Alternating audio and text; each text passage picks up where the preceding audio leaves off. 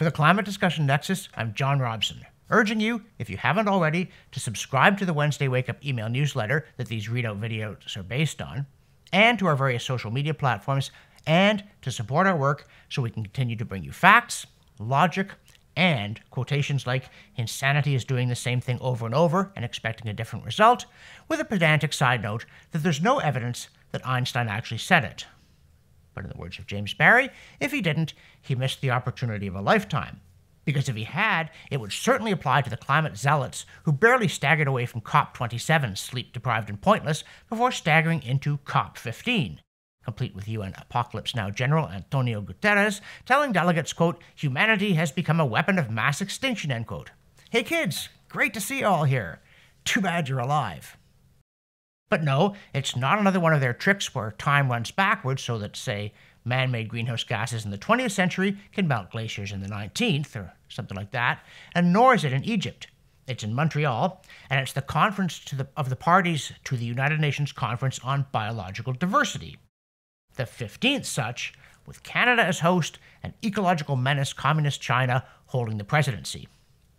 Canada's always modest and frugal Prime Minister Justin Trudeau surged into the rather dim limelight to hurl money about and burble, Canada welcomes the world, and, I don't know who wrote this, but here we go, quote, from the red sand beaches of Prince Edward Island in the Atlantic, to the snow-capped Rockies in the west, to the permafrost that covers much of the Canadian Arctic, Canada is known for our landscapes. Nature is part of who we are as Canadians, end quote. As for the $350 million he blithely added to our national debt, quote, this funding will support the implementation of the future GBF, end quote. GBF being insider talk for, quote, an ambitious post-2020 global biodiversity framework, end quote, which we don't even have, but if we did, it, quote, would provide a collective roadmap that will guide worldwide efforts on biodiversity conservation until 2030, end quote. Vox hyperventilated that, quote, one of the most important events for life on Earth ever is now underway. This week and next, delegates from more than 190 countries will come together in Montreal, Canada, to hash out a plan to halt the decline of ecosystems, wildlife, and the life-supporting services they provide, end quote. Or, as in COP27, fail to do so. Or, gather to agree to targets without enforcement and then go away to miss them. And at CDN, we don't doubt that there's a biodiversity crisis. We just doubt the sanity of people who think that this model for tackling problems has given anyone any cause for confidence.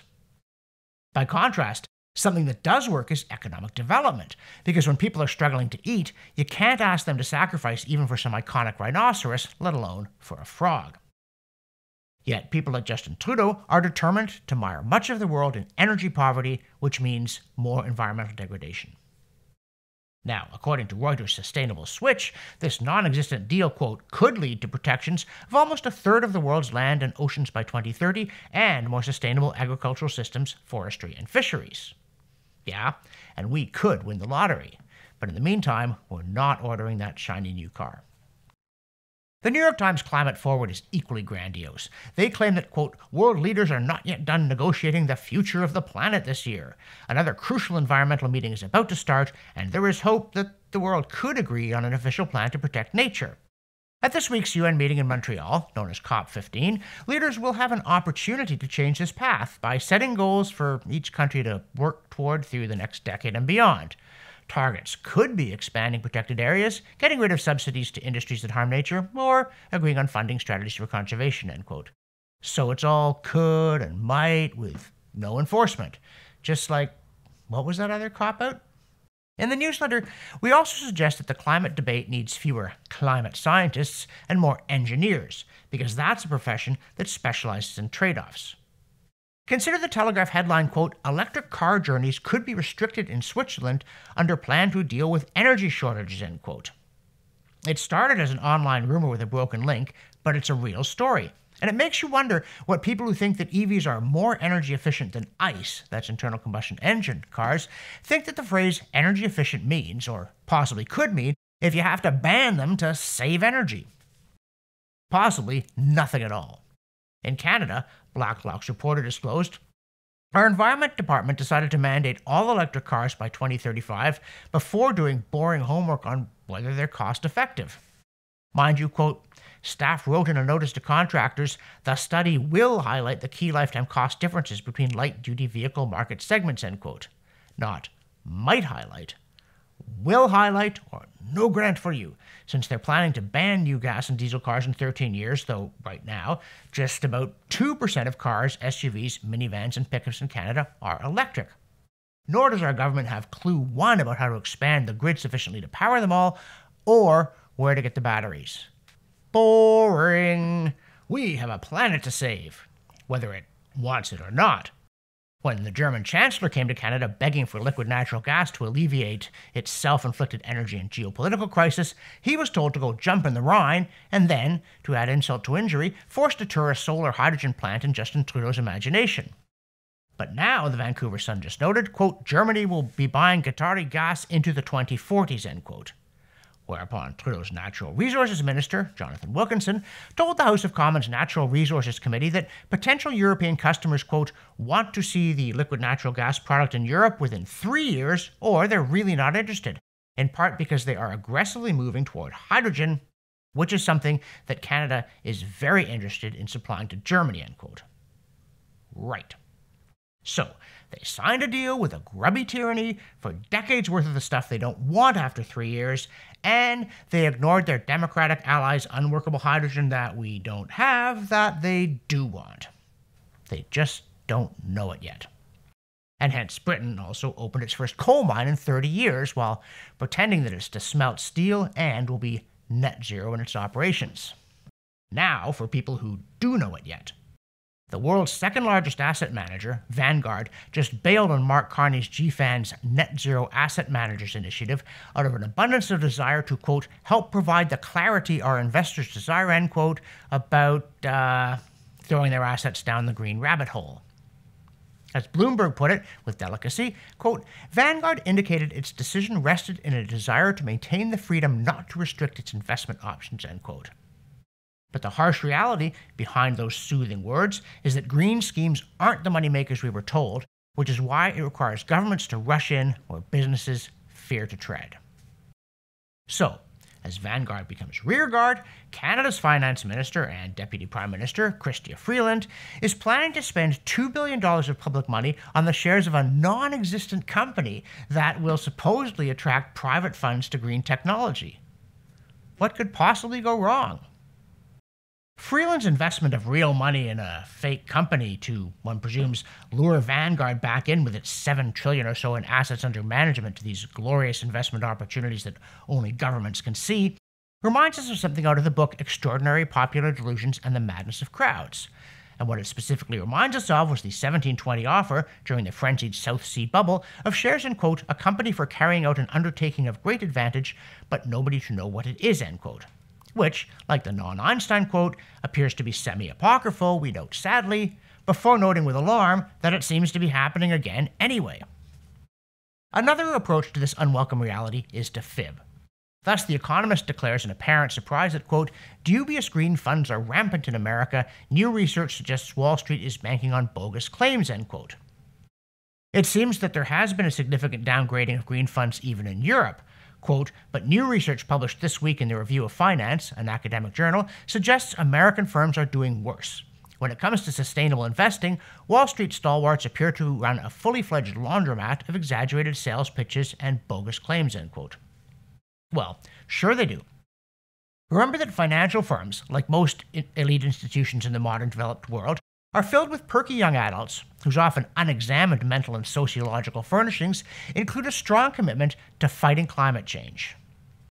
Like their professors and their politicians, these young people really thought there were these hugely attractive investment opportunities in green technology all over the place because they really believed renewables were more efficient than fossil fuels and would bring all those shiny, high-tech, well-paying jobs of the future.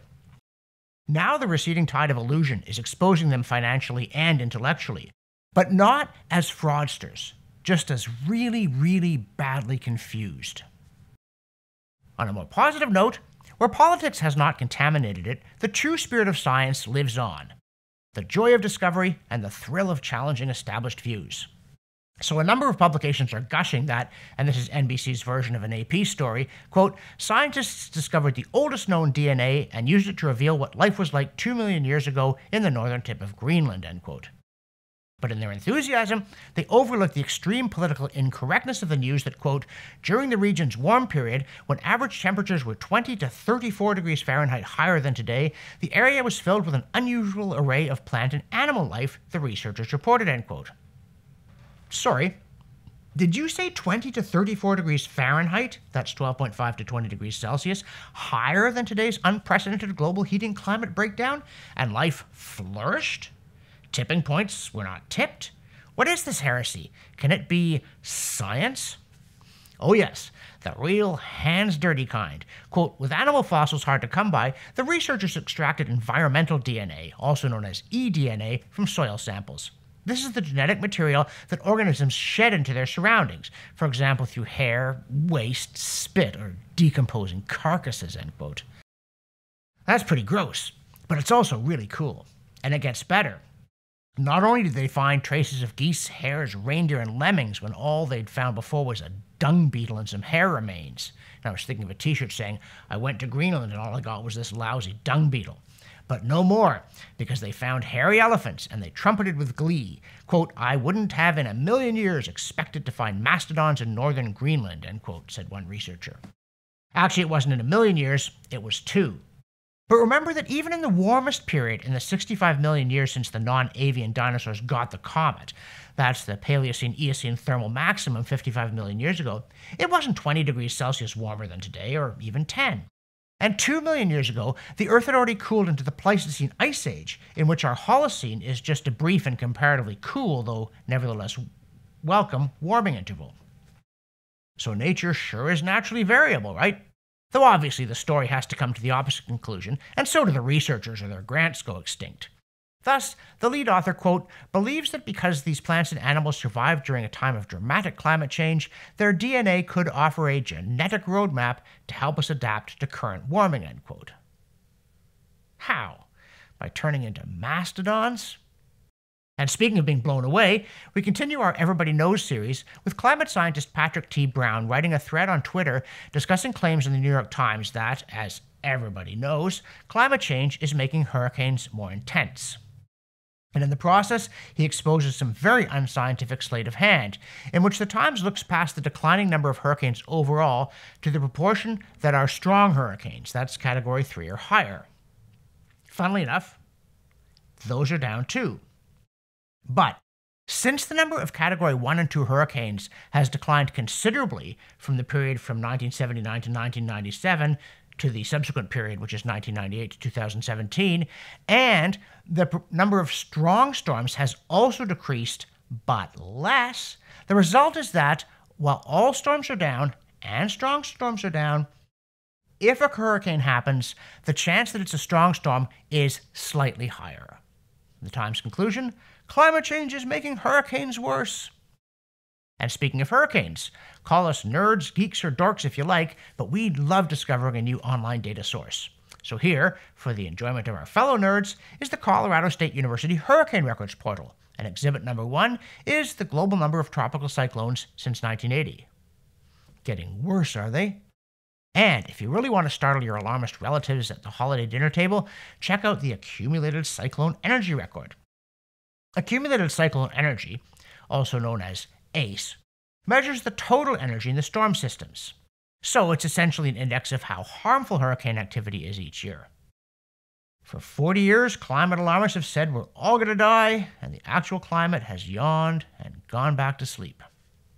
You can see why we find data so much fun.